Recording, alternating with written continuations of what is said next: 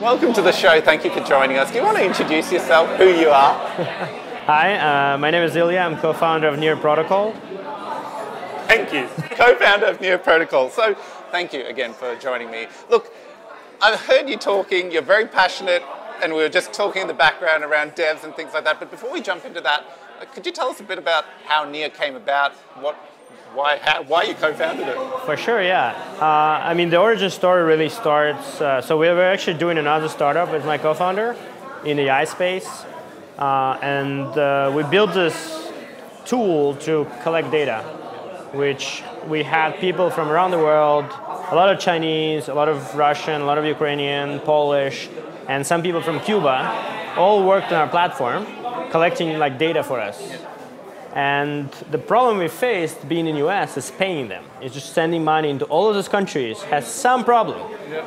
And so, and at the same time, we wanted to build, like, we believe in open source, kind of. I've been doing open source for I don't know how many years, and open data. And so we were trying to actually get a kind of market spun up, which has like all those people working on one side, and then maybe big companies funding this on the other side and creating free data, open data for the ecosystem. And so blockchain came around very naturally in this case because, like, oh yeah, you know, you need payments, you need coordination, you need marketplace. Sounds like blockchain as a tool to solve this. And so this was like maybe May 2018. So it's kind of after hype, but like, you know, it sounds like there's a lot of already stuff there. So we started looking, and we started to try to build stuff on Ethereum in the beginning. And it was quite hard. Like from perspective of developer experience, it was like very clunky. I mean, it has improved since then, but like back then it was pretty clunky. The user experience, right? Like the fact that your users need to install MetaMask because they want to do anything, they need to get some tokens first, was quite hard. We actually measured like how many steps it takes for a new user to like breed a CryptoKitty. Back then it was like 32 steps. Oh, wow. Yeah. To get to that. So like from scratch. And so we're like, well, that seems weird. Like, you know, we would expect if we're building this global technology, there's like a more approachable. And then being like kind of systems engineers, like I worked at Google before on like distributed systems, machine learning. So we started looking at like, wait, what is the kind of characteristics of the systems, like why is it so expensive? And the understanding was like, well, you know, it has very little capacity, it doesn't scale, and it doesn't scale for very, you know, simple reason. It's like runs on one machine. Everything runs on one machine. And so, again, coming from Google, and my co-founder actually built sharded database that runs like a bunch of Fortune 500 companies. We're like, well, that seems like suboptimal. And so that's kind of how we began. It was like, and we looked at a bunch of other protocols as well. We didn't find anything that was kind of addressing this like usability problem while having the scalability. And that's kind of how we started. It's like, well, we can actually build this, and you know, if we need this, like as developers, I'm sure there will be a bunch of other developers needing this as well. Yeah, true. So it's been a few years. Have you seen almost 4? Yeah. Almost 4. So have you seen it from where it started, the blockchain, Near, to where it is now? Has that image you had changed, or has new technologies that have come out kind of helped the evolution of Near? I think like we're pretty much on, I mean, we're very slower than I wanted. Like we should have launched in half a year, not in 2 years. But I mean, I'm very optimistic. But I think like from perspective of vision and kind of what we're trying to achieve, it's still the same. And I mean, there's like some new technologies that are, I mean, zero knowledge obviously is super interesting. And back when we were starting, we were considering to look at it, but then we actually decided to explicitly not look at it because first of all, it wasn't ready back then at all. But second is, it's not really solving kind of the immediate problems that users have.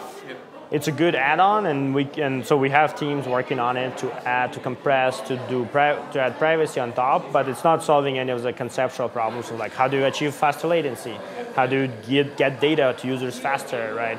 How do you make the experience? How do you make users not be afraid of losing their keys, right? Like all of that is not really solving. There's some, small pieces here and there of like threshold signatures for like Edison curves that kind of matured through the time, and people are using them now. But yeah, overall, I think the vision is like empower developers to build really simple user experiences for users, and that vision is the same. So, okay, yeah, true. Okay, fair enough. And so then how, because you're very passionate about it, how have you enabled, could you share some words of wisdom of how you've enabled the devs to do that? So from the start, like, so the kind of, we wanted to build like and launch in like 8 months. That was the plan, right? That was very optimistic. But what we did build was a developer experience. So we actually had a developer experience after 6 months, which it improved a lot, to be clear, but it kind of conceptually stayed the same. So we built the virtual machine using WebAssembly with the runtime. We had this original kind of understanding that if you want to scale, all applications need to kind of run in parallel, right? And so like they may be running on the same computer physically, but it should not matter to developer. And so like as a developer, you should only think about your applications and communicating with other apps kind of through message passing, which is actually very similar how if you think of like traditional finance or web application channel, it's microservices, right? It's all microservices sending messages to each other. So this is the same concept. And then using WebAssembly allowed us to actually have Rust. You can have C++, you can have, at the point when we started, we had a thing called assembly script, which compiled TypeScript to WebAssembly.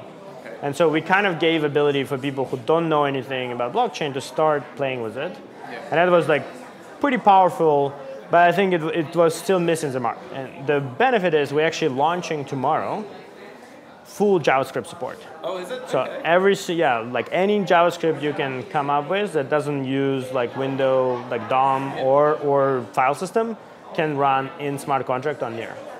And so that actually opens up like this kind of conceptual thing that we wanted, which is like any developer can come in with whatever language they want and just build stuff.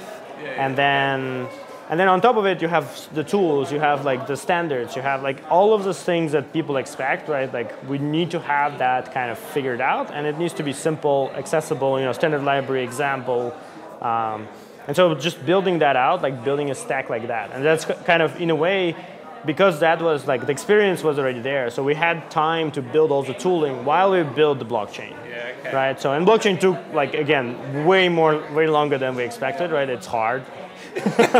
Yes. It's way harder than we expected to. I mean, we were a little bit cocky when we started, but that it enabled like to mature this experience. Like we have CLIs, we have tooling, we have APIs, we have like servers that can like cache stuff, we have indexers that can, pipe data, like all of the tooling that like you would expect and, Ethereum has, and that's why it became way more mature. Like we have that as well, and it's like runs in WebAssembly, so you have this ability to run. And so example was, because of this, we had a project like Aurora, which is taking EVM, like literally pulling out piece of code from Ethereum and just running it as smart contract on Near. And it was like that kind of easy, right? I mean, obviously there's a lot of work to make fully compatible, but like that kind of conceptually idea is you take existing piece of code and just run it. And similarly, the JavaScript is actually taking existing JavaScript VM implementation from the internet, right? I mean, making sure it's valid and secure, and just run it inside Near.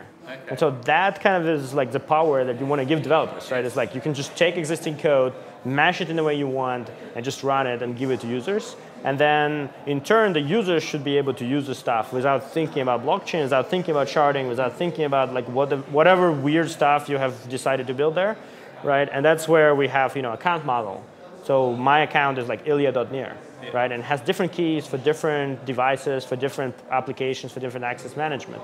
So you have like this model that kind of completely different than what regularly blockchains do. But what it enables is like more security, more ability, like you can rotate keys, right? Hey, like this wallet has something insecure, rotate keys, boom, done. Don't need to move all your assets and figure out like, what if you have some royalties like plugged in for this account and this key you lose is it with the compromised. wallet because, You can rotate keys, you can have a one-time key that a single, like another person can send a single transaction. So we can have like I can send you a link that even if you don't have a Near wallet, you can click on it and redeem some NFTs or some Near or some stablecoin, right? So you can actually send money or assets or even data to people who don't have an account on Near yet, which is actually better than Web 2. This is the only thing, like in Web 2, you cannot send money to someone who doesn't have a bank account or who doesn't have a Venmo account. Here, you can send money to people who don't have any accounts. They will sign up, register, start playing and interacting with the system.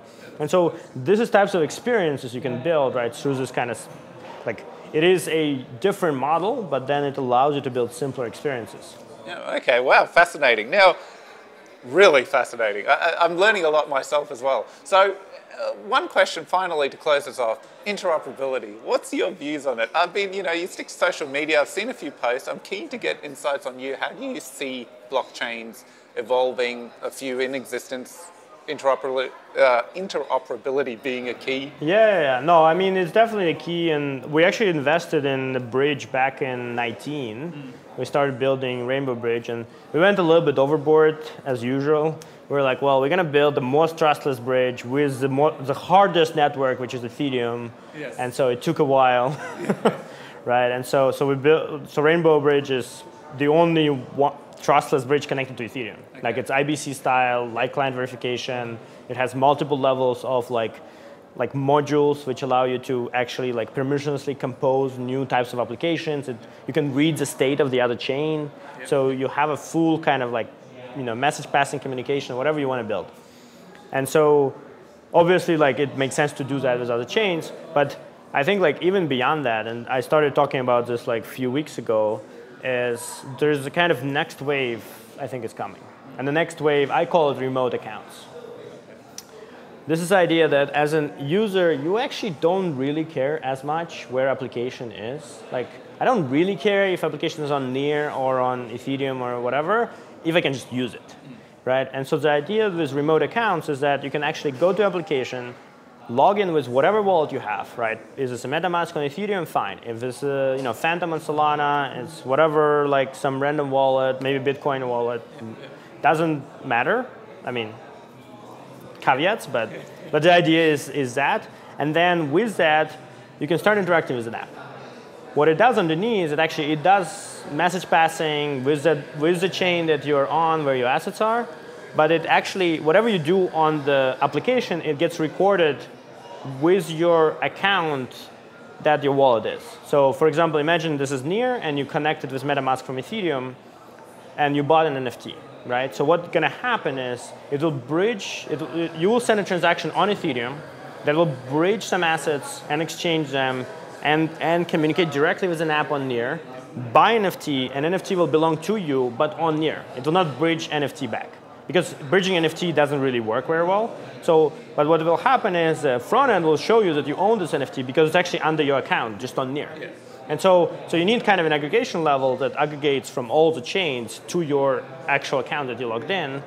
But like which chain it's on, I mean, it can show you like in logo or whatever, but it doesn't really matter for the user. I mean, if you trust the chains you're on.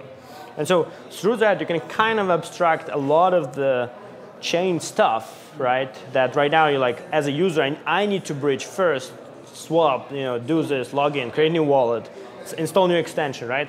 Like we can actually abstract all that and create kind of a, like whatever wallets and chains users want to have assets on, and then whatever the applications want to build their data on, and then just kind of map it all into one space. And so there is a lot of pieces that need to come together, but like we already see some of the stuff happening. Like on Near, there's some applications that work like that already, where you just log in with whatever wallet in theory, and you bridge assets directly to the app, and then you trade or interact there, and then you bridge out. Yeah. And so I think that is kind of where the interoperability is going, is like kind of making it less needed to think which chain it's on, as much as more of like, I want to use this application, I'm using it. I don't want to use this application, I'm done. Yeah, no, excellent. No, that's great. Thank you so much for joining us. It's been fantastic, very insightful. I can see, you're very layered into the detail, so it was I have a 1 hour whiteboard series about all the stuff. There's 3 layers, and then in each layer there's more layers, so yeah. Love it. Thank you for coming awesome. on the show. Yeah, thanks.